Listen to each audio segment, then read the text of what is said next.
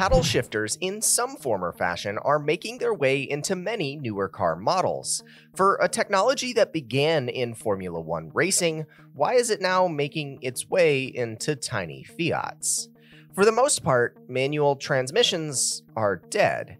Their death has been caused by highly efficient automatic transmissions and the implementation of paddle shifters.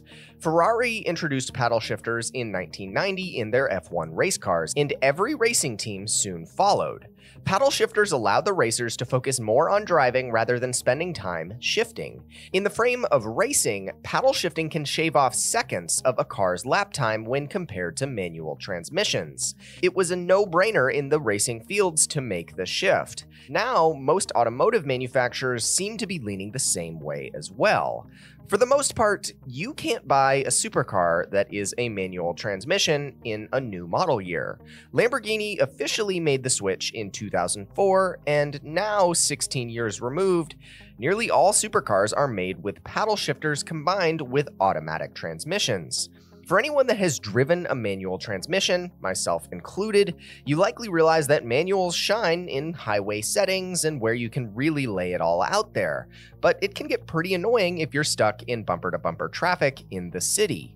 Paddle shifters give you the driving fun on the highway to be able to control your power. However, when it comes to city driving, you can simply switch into automatic mode and let the car do most of the work. Enough of trying to sell you on paddle shifters, though. How exactly do they work? Paddle shifters in the traditional sense are installed right behind the steering wheel. There are many deviations from this that involved a manual paddle shifting mode, which actually most modern cars have at least that function. With that said, paddle shifters essentially trigger an automatic transmission to switch gears. In theory, it turns an automatic transmission into a more manual one in terms of functionality. The main advantages presented by paddle shifters are that of safety and controllability. In terms of safety, the computer system behind the paddle shifters automatically switch gears if your engine gets to redline before you signal to shift. This means no messing up your transmission accidentally. Paddle shifters also give cars with automatic transmissions the capability to engine brake, or downshift to slow the car. This combines the efficiency of automatics with the fun of manuals. When manual transmissions aren't fun, in the city or in traffic, you can stop using the paddle shifters and switch into automatic mode.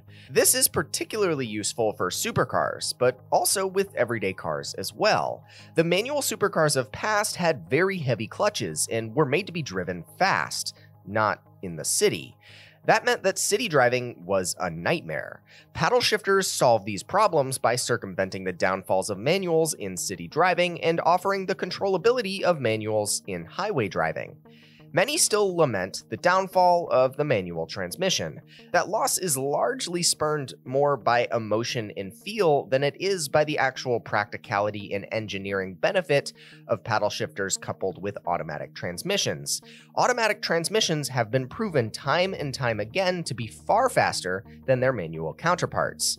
It's a hard truth to swallow, though, I agree as a car guy myself, but it's the state of modern automotive engineering. Paddle shifters have worked their way into many modern cars simply because they offer up fun driving modes for car lovers and the safety and efficiency of the automatic transmission. The science behind them is fairly simple. The reasoning behind their implementation is fairly practical. But that doesn't make the loss of manual transmissions any harder for those with a healthy dose of nostalgia about the days of cars past. So that's how paddle shifters came from F1 racing all the way down into tiny little Fiats.